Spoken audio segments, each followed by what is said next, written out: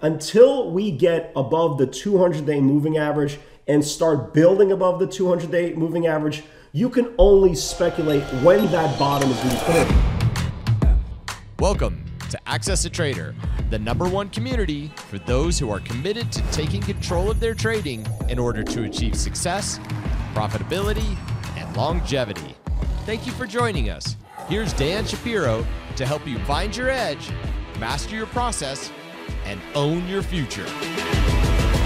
Hey guys, good morning everybody. Welcome to another edition of the AccessATrader.com Weekend Update Show. Hope everybody is doing well. Hope everybody is safe. First and foremost, before we even get started and talk about the markets, very, very aggressive week last week. One of the better actions I can remember in a very long time.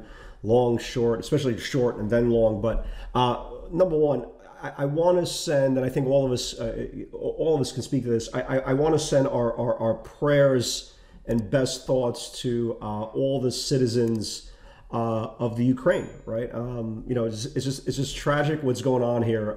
Without debating the whole merit of good versus evil or bad versus good, or somehow there's still innocent lives involved, and unfortunately somebody's sitting there right now, minding their own business and hoping to God they stay safe, and their lives are in jeopardy. So before you talk about how good or bad your week was of trading, look at the big picture. People are losing their lives, and there's absolutely no coming back from that. So at this time, send your prayers, right? Send your good energy, send your good vibes to all the people in the Ukraine, and hopefully this craziness, right? And that's exactly what it is, kind of goes away sooner than later, right? Because again, at the end of the day, it's all about life and death. And if we only have one life to live, nobody should be ever in danger, just kind of waking up in the morning. So hopes and prayers to everybody in the Ukraine. So let's talk about the tape.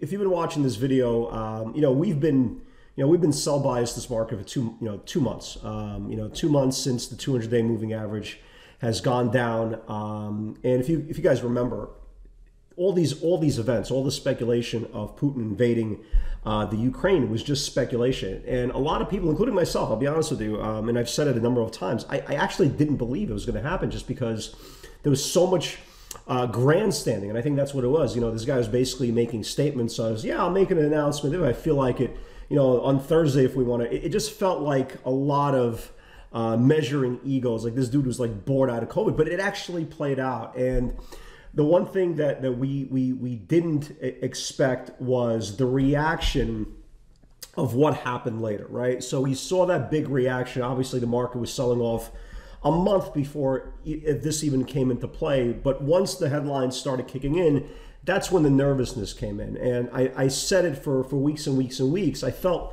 like it was very orderly. Most of the down days, even if you had down days 500, 600, 700 points, was very organic. That's the best way of saying it. And slowly but surely, we got to about Wednesday, right? And we had that big gap down, and you had that big macro breakdown in the Qs, and you saw that big move on Tesla and NVIDIA and everything else. And I finally started to turn around. I go, well, maybe you could finally start calling this a little bit of a panic. I don't want to call it a crash, but that started to echo. And then finally, you had that news break overnight that Russia actually attacked. Right? They started bombing. They started with the missiles and all that stuff.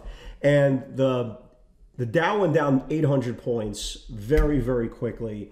And the Nasdaq was down 300, 400 points very, very quickly. And for all of us who were short overnight, had the NVIDIA and had the Tesla and blah, blah, blah, blah, blah. Big moves down, right? It had nothing to do with the big moves down. And then I tweeted something that I think a lot of people gave me too much credit for.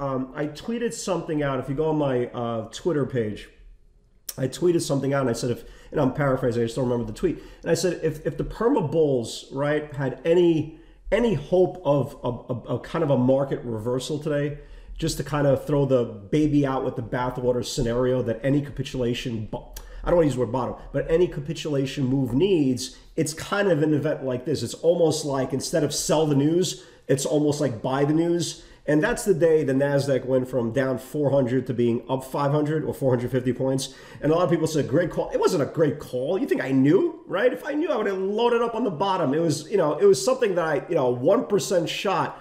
I thought it could happen. It was a pure shot in the dark. It's like the same percentages of throwing a Hail Mary. Maybe for the 1% that it's going to hit. So I didn't really believe 99% of what I thought was actually going to go green. Sometimes you get lucky, and that day we had a really, really aggressive reversal. And it was one of those days on Thursday going into Friday's session that literally the strategy was, and we were laughing about it in the webinar. I literally said, forget about supply. Just buy anything that goes green, literally anything that goes green. And that was the 1% time in your career that when we reversed, that you could have literally bought stocks going red to green, completely brainless, completely even not even thinking about it. And that's when we had this really, really big reversal on Thursday's session. Obviously, it spilled into Friday. But believe me, for all you guys who are talking about great call, it was a pure shot in the dark, man. There was nothing behind it. Believe me, I'm an idiot like everybody else.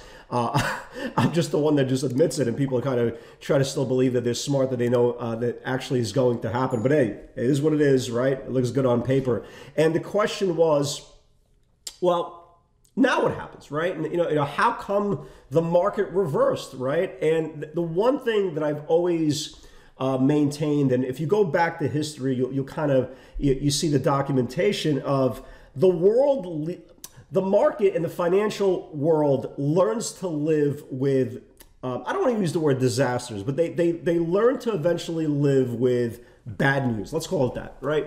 If you go back to, 2008, in the middle of the mortgage crisis, entering 2009, slowly but surely, although the market was terrible, right? People, losing their jobs, losing their homes, companies going out of business. Although the market was terrible, you started slowly but surely towards the end of 8, the start of 9, slowly but surely the volatility started shrinking, little by little, right? Little by little, and eventually we had the generational bottom in 2009 that we rallied for the next, where are we? 12, the next 12 years, 13 years. So people started living, and the financial markets started living with reality, okay? And eventually we started rallying, even though, middle of 2009, people still lost their homes. People still lost their jobs. People still didn't recover from the financial crisis, and institutionals did exactly the same thing. But the market started learning to live with bad news, right? If you look at the March 20 lows, right, of the pandemic, right, this was a global pandemic, right? Businesses were shut down. People were getting sick. People were dying. We didn't know what was going on. We didn't know what our future was going to hold.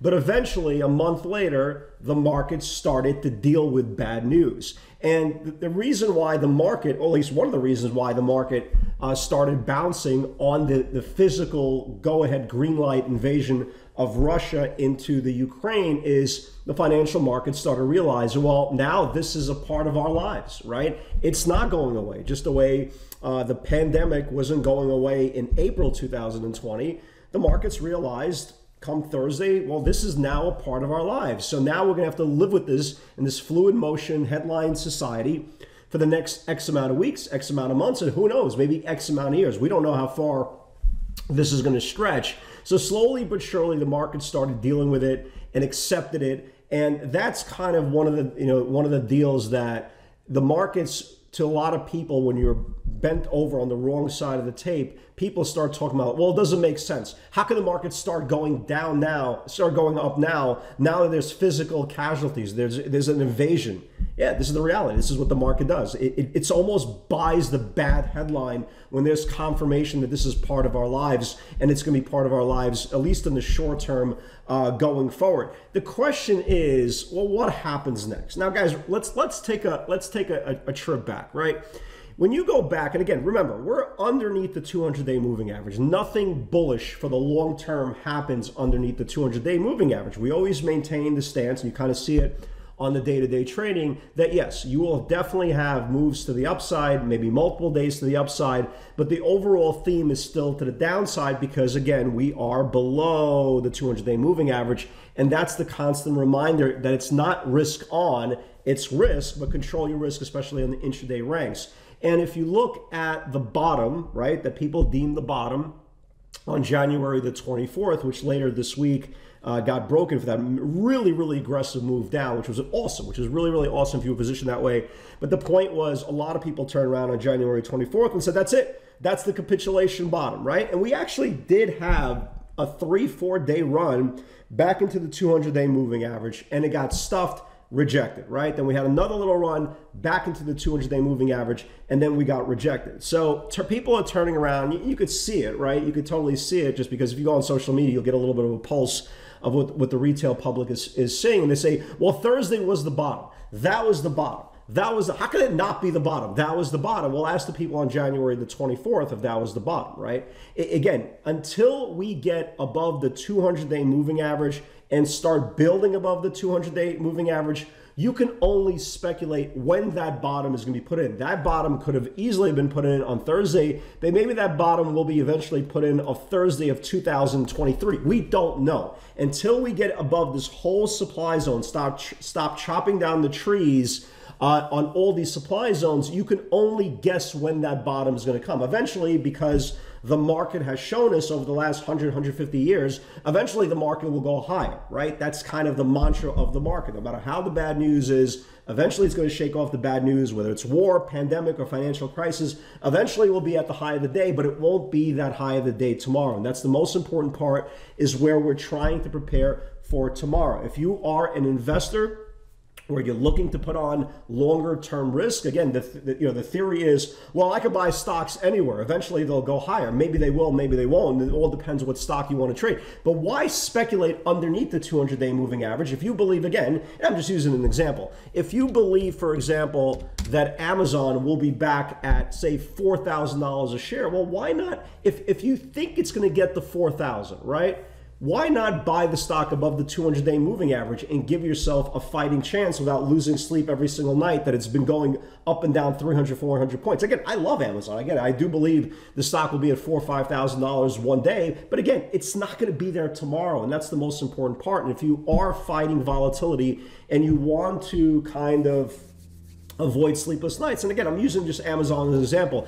Every stock, no matter what stock it is, for it to finally break out of a downward bias and start accumulating higher prices, everything needs to be above the 200-day moving average. The question is, and then the question always remains, and people ask me all the time, well, what's the difference where I buy now? 10 years from now, it's going to go higher. You might think so. You might believe so, but anything could happen next week. Anything could happen 3 weeks from now. You can't rely on what happens in 10 years if we can't control what happens in 10 minutes. And that's the most important part. And for any stock technically to go higher, it needs to reclaim the 200-day moving average. And any market that needs to go higher or wants to go higher has to do the same. And where we are right now is kind of where we were going back to January 31st, where we reclaimed the 10-day moving average there, and we did reclaim the 10-day moving average on Friday. And the question is, how high can we go? Can we get one more day of upward bias? Sure. I wouldn't be shocked if we get back up to this area here, maybe another 7 points on the Qs, maybe give maybe 2-3 more days of buying. But the question is, what happens when they get back to the intermediate supply of the 20-day supply? And you can see here, every single time it gets to 20-day supply, it gets rejected as well. So I think in this type of market, you want to, like going into Monday, you kind of want to prepare for the upside. Like I have some names I'm definitely watching to the upside. But look, as long as we stay underneath the 200-day moving average, we've been pretty constant with this opinion for the last couple of months, until we gain control. Everything is basically cash flow, right? Trading to the upside. To the downside, there's macro levels. Once they confirm, they get destroyed. Everything that got destroyed this week that broke macro. NVIDIA destroyed. Amazon destroyed. Amazon went down 350 points, which is an amazing move. Big shout out to my man Andrew Quirk individually, who held that shit for 300 points. Phenomenal move, but not very many people could do that. But he did. Congratulations there. Tesla got absolutely manhandled this week. And a lot of names did exactly the same thing. But now we are above the 10-day moving average. Our job right now is to identify the stocks who do have a little bit of room. Because again, if you go through charts this weekend, you're going to see a lot of wounded warriors, man, trying to trying to get there, trying to just stand up just to get a little bit more upside before the next supply zone. And our job is to find those names who potentially have some more room back to the upside. So if you look, for example, a name like AMD, yeah, listen, if we have one more day of rallying, could AMD take out this channel here and give you a nice move? Sure, not bad. You had Square, who gave you a pretty good pop on earnings on Monday. Is there room to $26, $27 if the market gives you one more day? Yeah, sure. I think the value in a name like Square, you want to buy it into a dip, into rising 60-minute support. And if it goes red to green and takes out the previous channel's high, maybe you get a move to 26, 27. Those are the type of names you kind of definitely want to watch. Even a name like Amazon, who I think maybe has one more day up, and you can see the 60-minute band was starting to get slowly but surely into supply. If you look at the 10-day moving average, maybe this thing does have another 30, 35 points. Usually, you go into a trade on Amazon and say, I'm not selling it for more than 50, 100 points. Yeah, we're not in that market, right? We're not in that market. 10, 15, 20, 25, 30 points. That's a good move, especially look at the low. Look at the move from Friday's low. I mean, that's a good move. So that's our challenge going into, Monday's session. There's a lot of names, more than not, that are headed into supply or at supply right now that I have no interest in looking at, because I know deep in my mind the market could turn on a dime. Whether we have 1 or 2 more days of upside bias, I do know for the big picture we still need to get above the 200-day moving average. So I am a little, I don't use the word bullish. I am 51.49. Let's use that. I'm 51.49, maybe 52.48 buy bias going into Monday's session. But I know I'm very, very conscious. If I see anything start turning back and they start getting, rejected at the 10, 20, whatever moving average and start reversing back down, I'm not naive. I know the big picture where we are. And I think that area of the market could start rolling over, whether it's whether it's Monday, Tuesday, Wednesday. Eventually, these stocks hit supply. And if they can't confirm the bigger channels, that's when we're going to start turning around and revisiting back to lower levels, the same way it happened on the January 24th lows. We decided to go back down. And now the question is, is this 318 eventually going to be the next quote unquote generational bottom, or is this something that we're going to revisit very, very short term? All right, to be determined. So guys, have a great weekend. I hope everybody stays safe. Again, say a prayer, please, for the innocent victims and casualties and the families and all that good stuff, for people who are sitting at home right now in the Ukraine, hoping to God just to see another day. Guys, God bless, stay safe, all the best, and I'll see you on the field on Monday.